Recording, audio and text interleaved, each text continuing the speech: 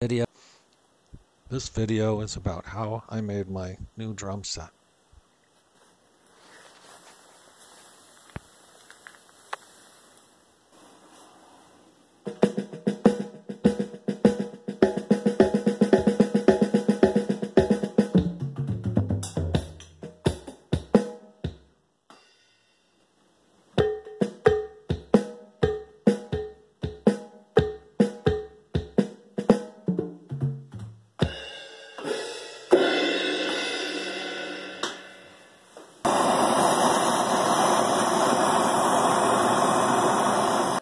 This is a strategy for my new pad of pipe insulation. And these are quarter 20 bolts will keep it from rotating. Another pipe insulation. And manifold and squishy tubing. This of the manifold, because it will have to print. Here's my printer printing out one of the manifolds. It's just doing the top barb now. So here's the part. I just rip off the all the supports,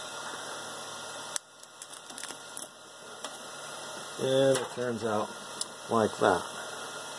The nice thing about TPU is it's rugged, flexible.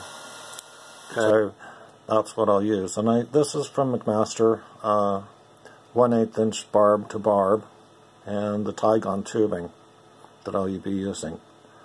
So I just push on like that. So this makes the chamber here.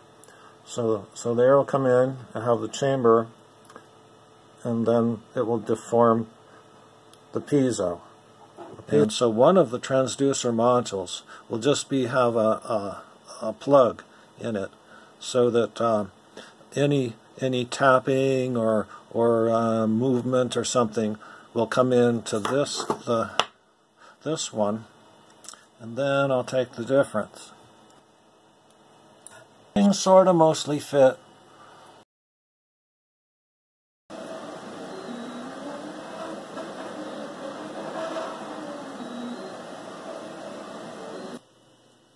It's getting there. A few more wires to go.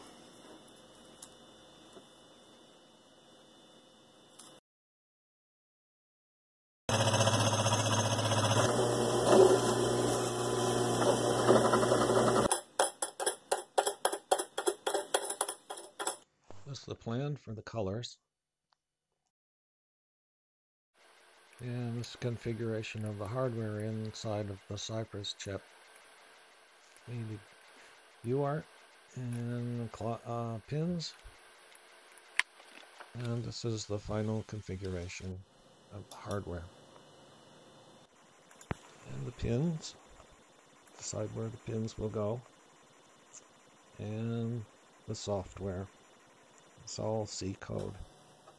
And this is the final assembly, putting the LED strips in, and the box will close up with all the wires and pneumatic tubes.